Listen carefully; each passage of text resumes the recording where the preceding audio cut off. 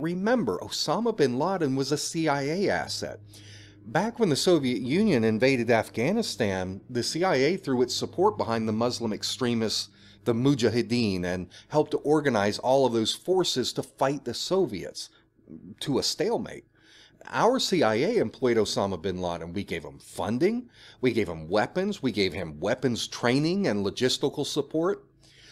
Throughout the 80s, we had CIA paramilitary officers on the ground in Afghanistan working directly with Osama bin Laden and the Mujahideen.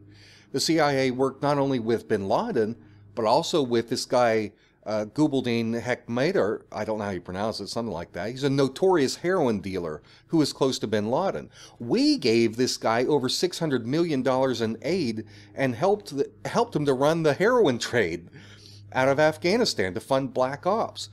These CIA assets and their multinational networks came to be known by the name the Base, which in Arabic translates to Al-Qaeda.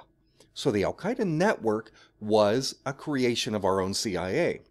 So in 1998, there was a series of false flag attacks against U.S. embassies over there. And it's no surprise to learn that those that carried out the attacks were Al-Qaeda operatives. I say they're false flags, though, because while it was Al-Qaeda that carried out the attacks, they were doing it according to plans that had been laid out by their puppet masters in the CIA. Now, I'm going to tell you about those attacks and how they led to the expansion of CIA operations there in Somalia in this next video. It's absolutely crazy, this stuff that the CIA does around the world. I'm going to tell you about it next time.